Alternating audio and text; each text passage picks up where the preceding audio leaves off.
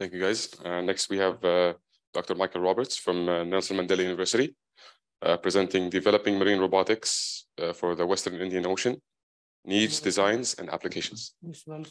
Dr. Roberts, the stage is yours. Thank you.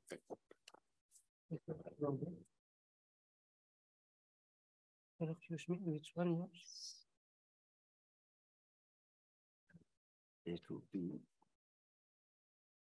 Yes. Yeah. To play mode. Is there a microphone? Is there a here? Oh, right. This is the mouse over here, right? Wait. Oh, push that. That's forward. The laser. The laser. Okay. Great. Thank you very much indeed.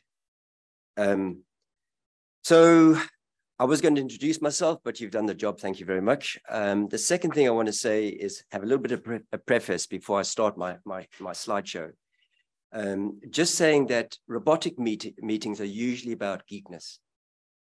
We tend to show the best and the fastest and the smartest machines, and we introduce AI and all kinds of machine learning into the things.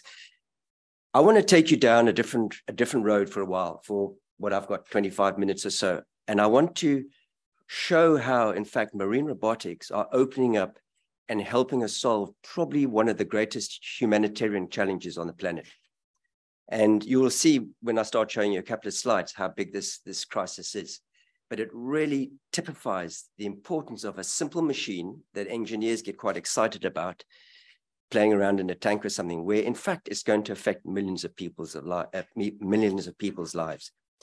So before I start, having said that, I just want to introduce my other co-speaker, Dr. Andrew Young. He's an engineer. I used to be an oceanographer. I call myself now an ocean scientist because my field has just opened up to encompass just about everything in ocean science, marine science. So I've called my talk Developing Marine Robotics for the Western Indian Ocean, Needs, Designs, and Applications, and I will talk to that. And I want to just say that Bert Jones, at the beginning of the session, had a very nice slide of the Western Indian Ocean. And I don't know if you remember, but he said we knew absolutely nothing about the Western Indian Ocean. So I'm going to start talking about that block. So a couple of slides to set the scene. And I realize that we've got a very diverse audience here. And so I know some of you know about climate change, but I was absolutely horrified yesterday that two people I spoke to didn't know where South Africa is. And I thought, wow, okay, maybe we pop in a couple of slides just to remind ourselves. Climate change. This is a graph of temperature over the last 1700 years. And it just illustrates, I put this in because here we've got 1700 years, but you can see the climb in the ocean temperatures in the last 100 odd years or so. It is astronomical compared to any other time almost on the planet. And it's very soon that we're going to reach this 1.5 global ocean temperature range, which is when doom and gloom is going to be forecast. Just looking at the last 100 years, you can see the ocean is not heating up everywhere the same. Some places are heating up faster than others. If we take the Indian Ocean, the Western Indian Ocean that Bert was talking to, which by the way is only about 800 or 1,000 kilometers down the road here from the Red Sea, we have a very special situation. Down here you can, down here can you see that? Down here you have a warm pool of water in the Indian Ocean. And that is the black line showing you the last 100 years of how that ocean is heating. The red line is what's happening in the Western Indian Ocean. And so the story is that the Western Indian Ocean is heating up faster than just about anywhere else on the planet. What this does, to those of you not oceanographers, it starts capping the food chain.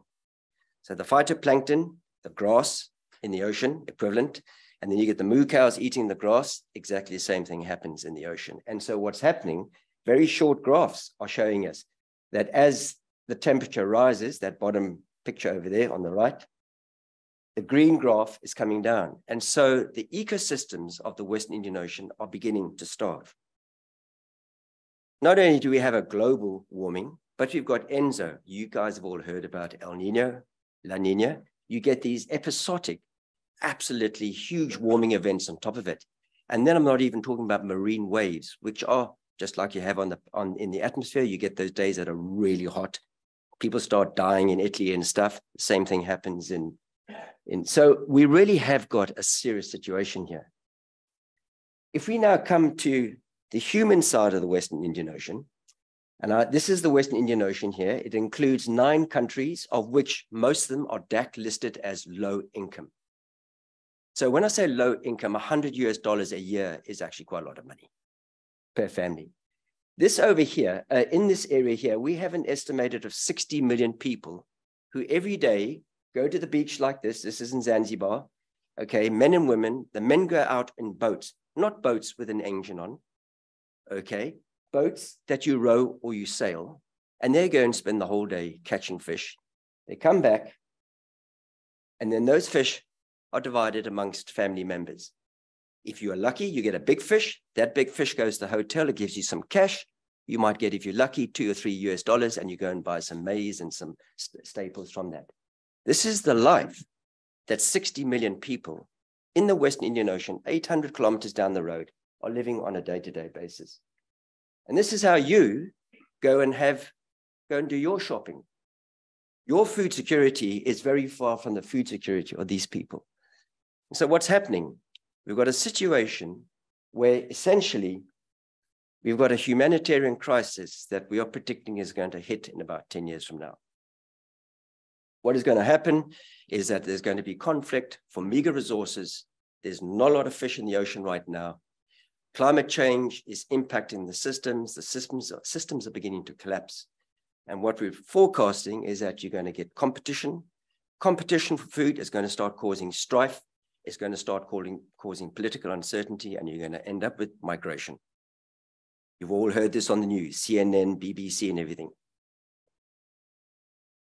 So what I'm trying to do is expose the situation to the world. It's a huge situation, but not many people are aware of it. And I hope very soon to be elevating this to UN status.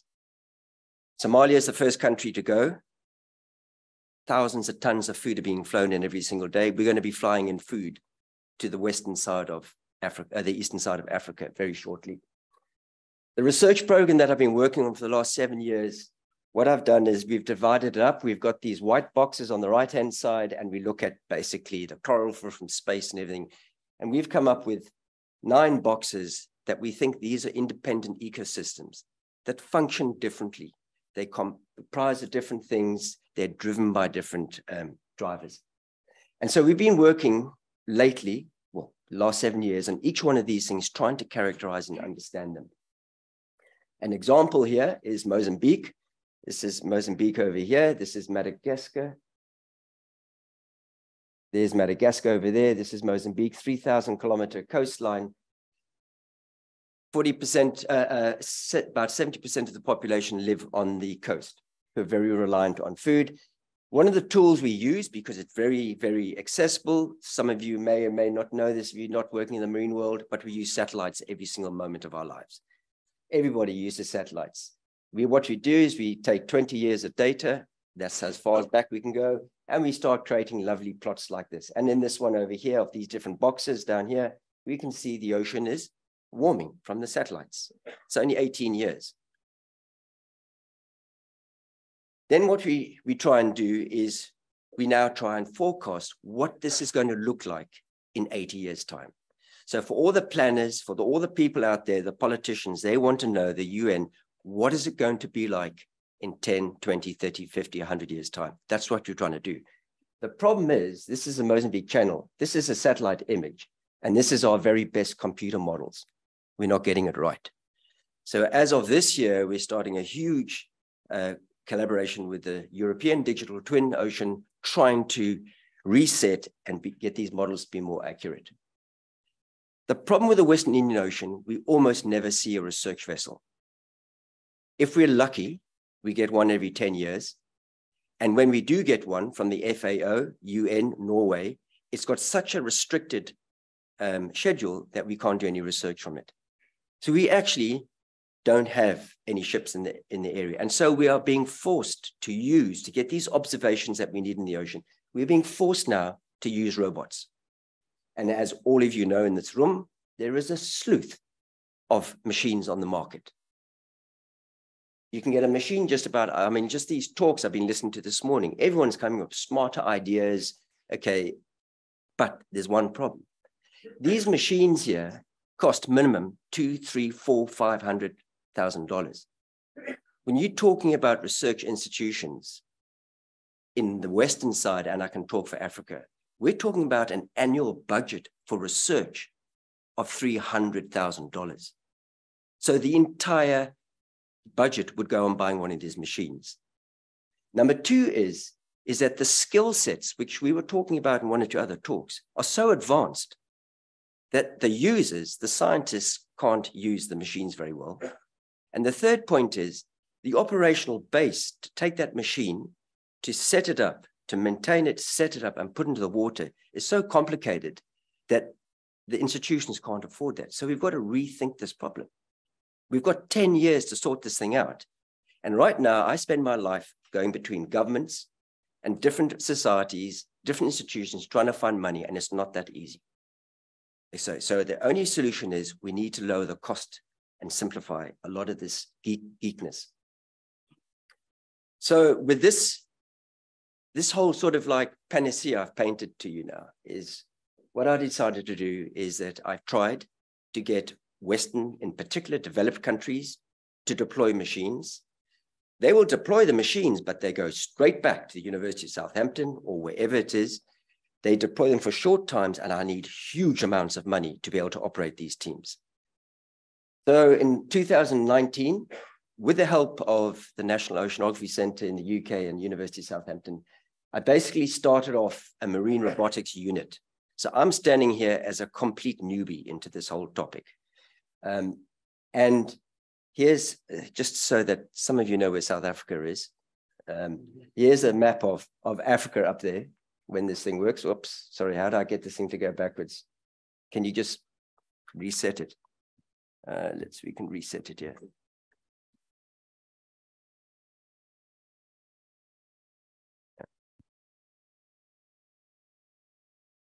Right, you got it? Yeah.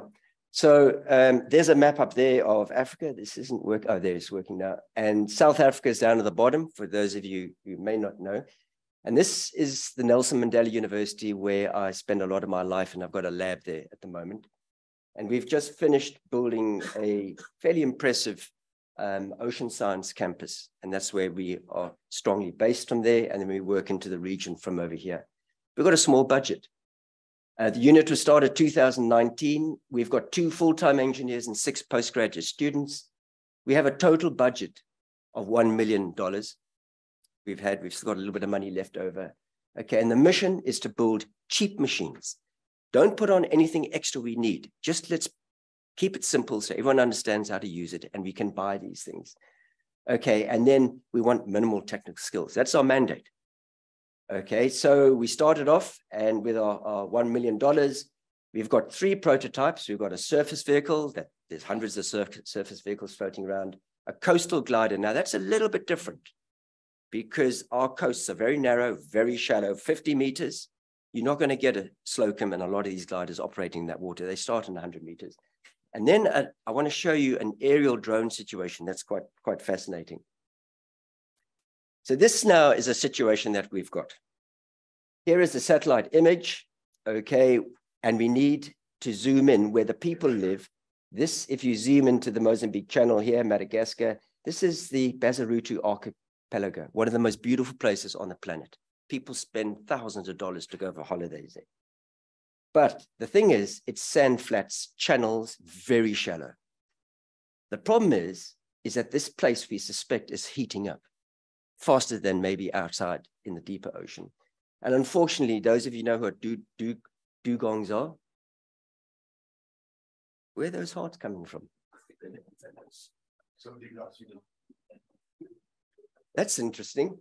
Wow, okay. So the thing is that, just a side note there is dugongs, they're gone. All the seagrass beds are beginning to disappear, and it's quite sad to see this. But we need 2 things. We need to build a data set, a historical data set around this area, and we need to map that area. and you can't do it on a boat. Will this work now? I'm having a few challenges, it looks like. Let me try that.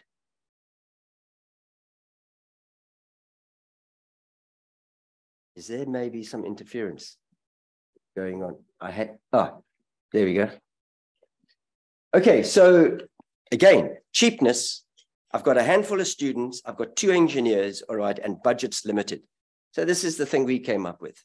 Okay, the criteria are really simple. 2 men or women carry the thing to the beach.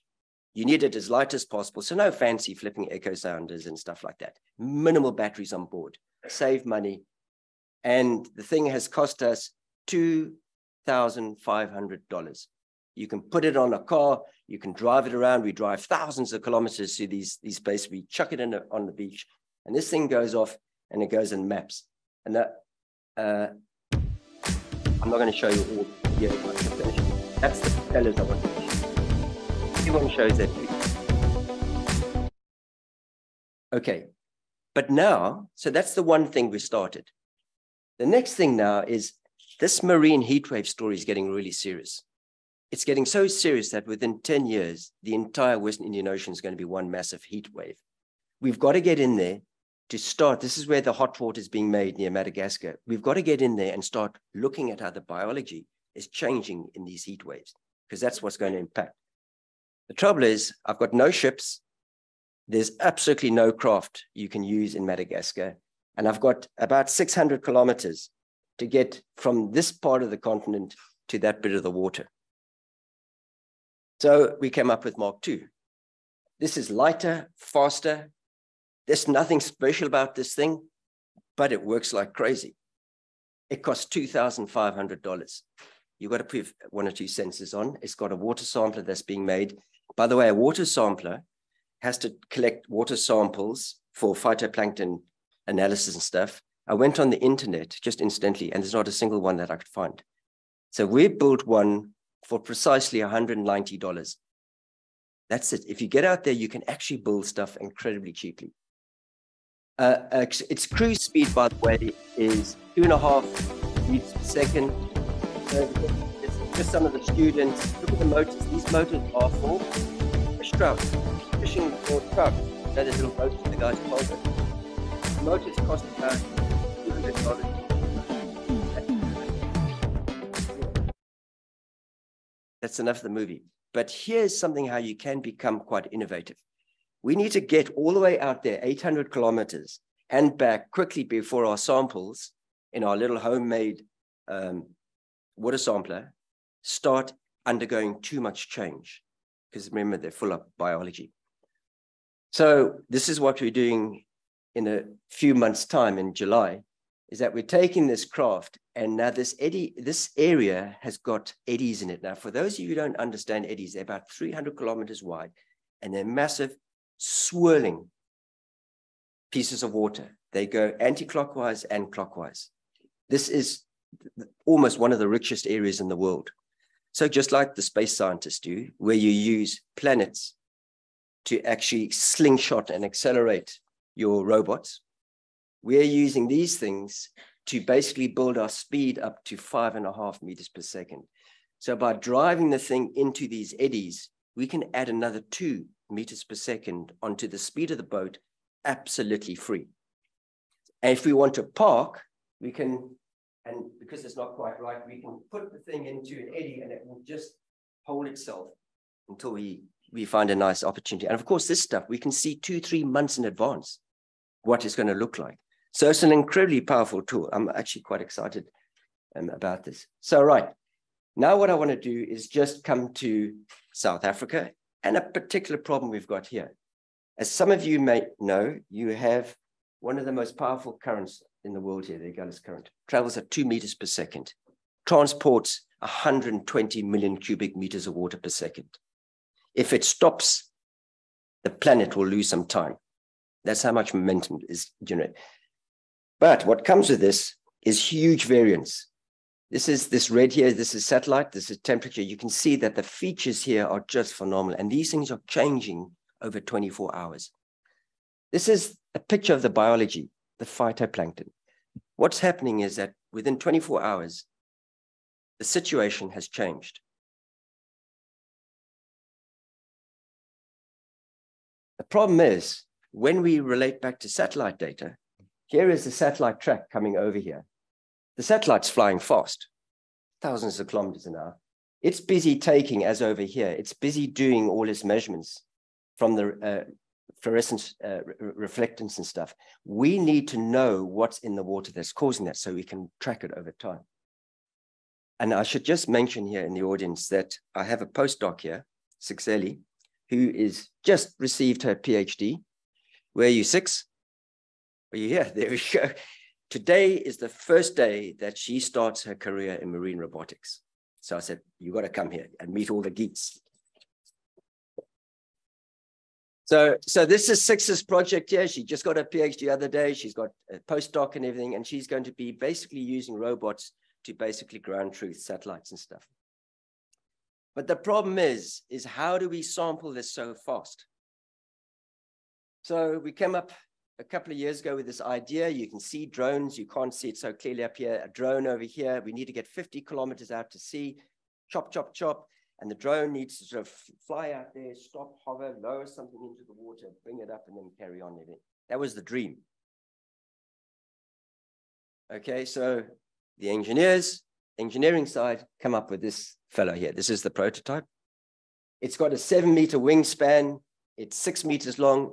It's got 6 propellers. The ones at the top are battery driven. The ones in the front are petrol driven. And we had to put wings on it to get so far out, 50 Ks out. So what it does, it cruises, it saves energy, but when it hovers, it spins and it uses electric motors, and it has to use quite a lot of power. The big motors use petrol. So it's a little bit heavy, but it can pick up 80 kilos, which is what I wanted. I think this is prototype number 2, and we're not allowed to fly it because we still got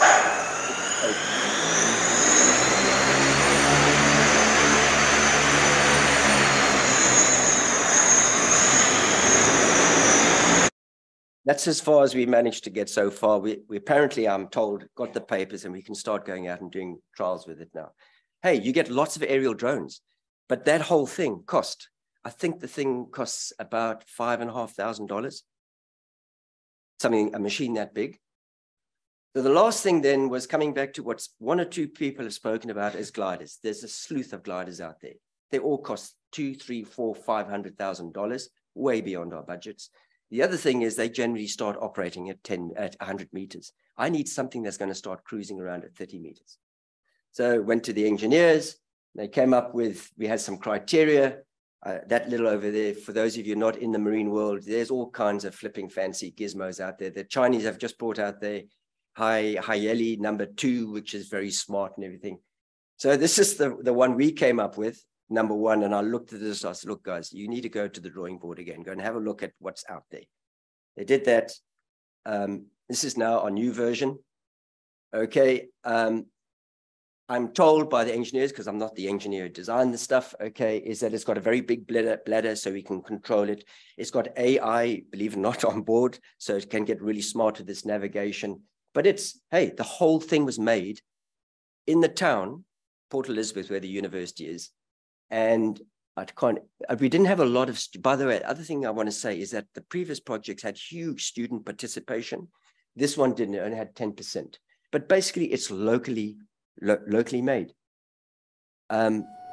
This is, I had to put just something in because, you know, I was just fascinated with the thing. This is the engineers testing the role of the whole thing in the room. But the important thing I want to say is that, look at how much this thing costs. $100,000, all components made locally.